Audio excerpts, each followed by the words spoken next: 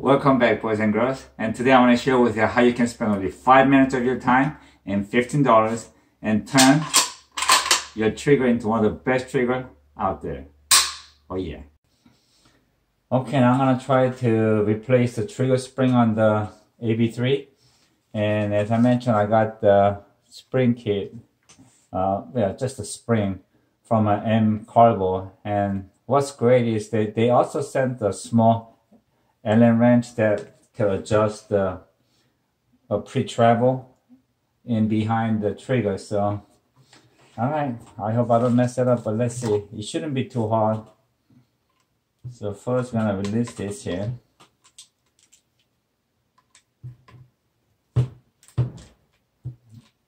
Oh, but before that, let's get the ball down. So, release button comes right off, and leave the bolt right here, and there should be good enough. Now I think it's easier if I remove the scope, but you know, I don't really feel like removing the scope right now, so I'm gonna try to put the spring in there without actually removing the scope. So again, I hope I don't mess it up. Let's see. Okay.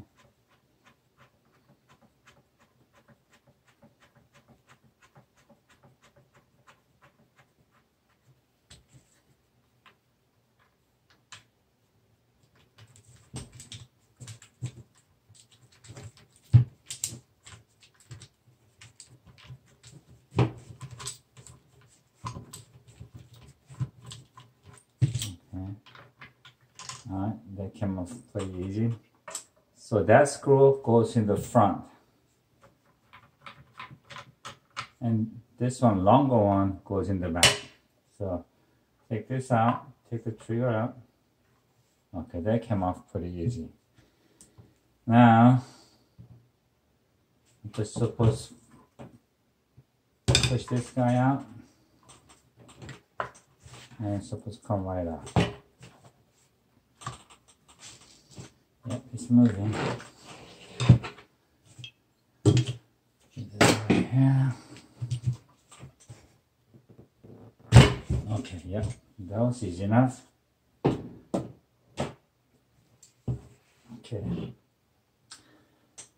I don't know if you can see this or not, but right behind there is where the spring is.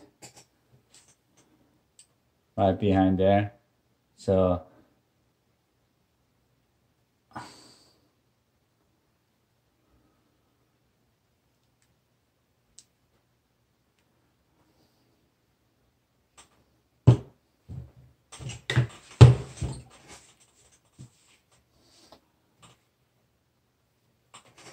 I'm going to be very careful not to disturb anything here, because that could be a problem.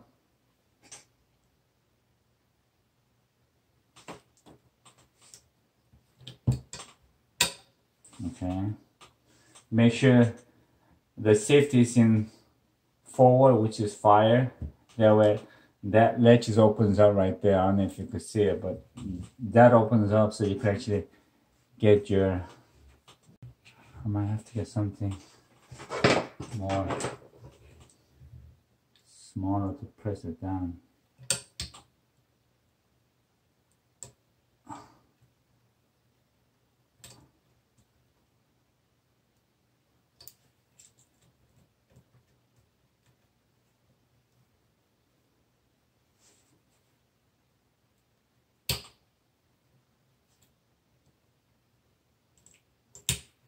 Okay, this is the old spring that came out. This is the spring that came with AB3, and it's a little bit hard to compress, and they're definitely thicker wires or springs. This is from M Carbo. It's definitely thinner, and it compresses a lot easier. Okay, now I'm going to try to install it again. If you look at this little nipple there where you could set this spring, and now I'm gonna get a flathead screwdriver. I have to press it in. Oh wow, that went really easy. It just popped right in. Okay, now that spring job was a lot easier than I thought, so I'm really happy about that. I'll put everything back together.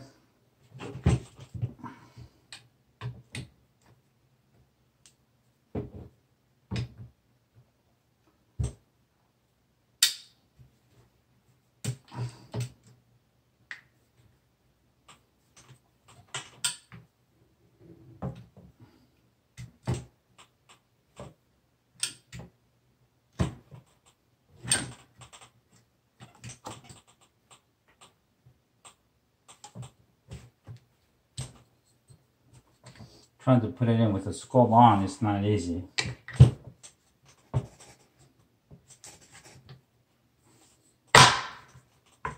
Okay, it's seated in pretty tight now. Okay, that was easy enough. Okay, and then I have to put the magazine frame in first. Now the shorter one in the front first. I'm not going to tighten it too tight for now. Where is my... There it is.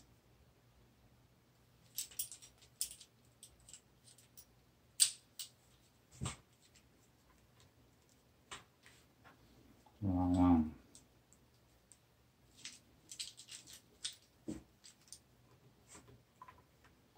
Okay, I don't want to make it too tight for now. I'm just going to snuggle it in.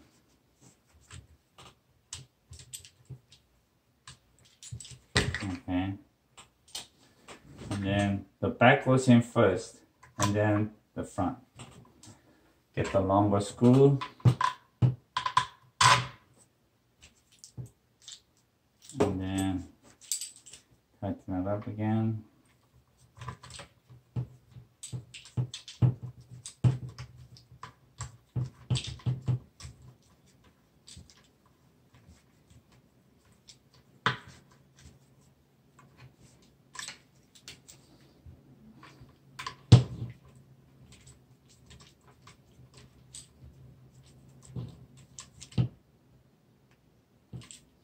I don't want to tighten it too tight. I don't want to strip anything, but just nice and tight. Okay, there we go. That should be good enough.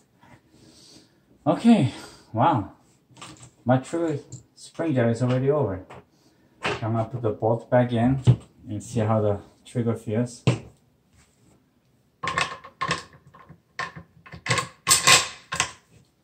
Alright, here we go. Let's try.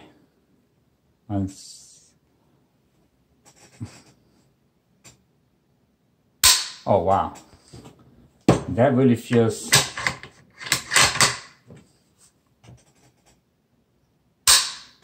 like about 2.5 pounds really. They really reduce the poundage on the pull for sure. Okay, I'm gonna try to tighten up the pre-travel a little bit tighter because I still feel a bit of travel, so let's see if I'm doing this thing right.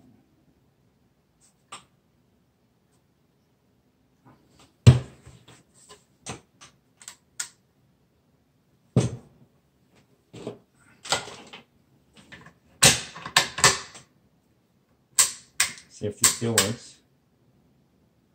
Okay, I'm gonna try to compare with, okay, this is empty. My Weatherby, because I love this trigger. That's how this feels. Wow, it's almost same as my Weatherby. Okay, and then here's the AB3.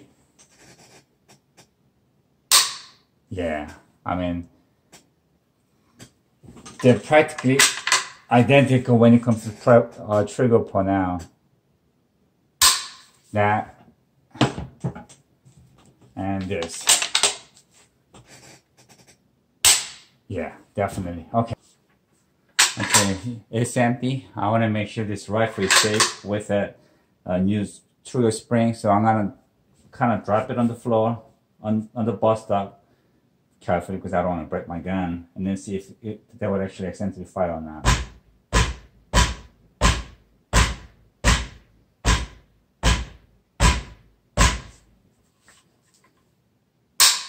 Yeah, in my opinion, replacing a trigger spring is not an actual safety issue because I'm banging pretty hard. Yet, it didn't accidentally fire. And I have it on fire, not on safety. So, it seems to be fine. Oh man, that trigger is really nice now. I could get used to this trigger. Yes, it's got an ugly trigger on it, but when you have that really sensitive trigger, I'm not complaining. Alright, good deal.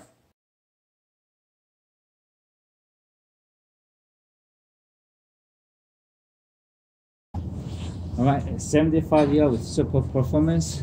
The first shot was on the bullseye. Here was the second shot.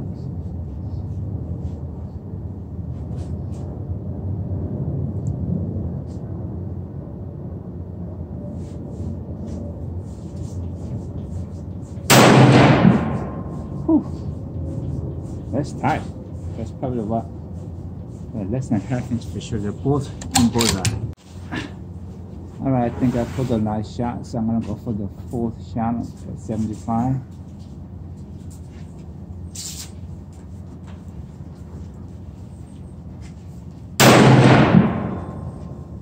Oh yeah, they're all touching. We are at 75 yard with the super performance. Let's see. That was my first shot, second shot, and then I pulled the third shot. So I went and took another shot. There's a fourth shot. So that's within an inch for sure. All right, here goes the first shot at 100 yards. It's the same super performance.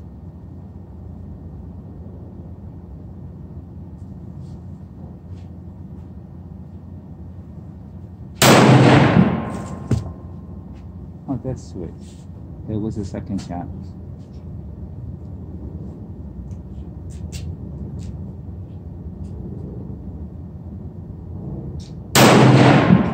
Oh yeah, really tight. Here's that 100 yards. Okay, I know I put a lot of shot, but then they called for the ceasefire. So right there, that's my first shot and then second shot. And then I pulled that one, but you know, that's fine with me. And this is my Leaf Armor AR-10, 6.5 Claymore at 100. So they're all shooting beautifully. And that's my Thompson Center compass. Yeah, man, good deal. If you have a rifle that has a really clean break trigger, but a little bit on the heavier side, it's empty, you should really consider replacing just the spring. It costs less than $20 and maybe 5 minutes of your time. And trust me, you'll be very happy with it. And lastly, like always, thank God for what you have, enjoy your life with what you got, but mostly, Merry Christmas. And remember, Jesus came to save us, not to judge us. See ya.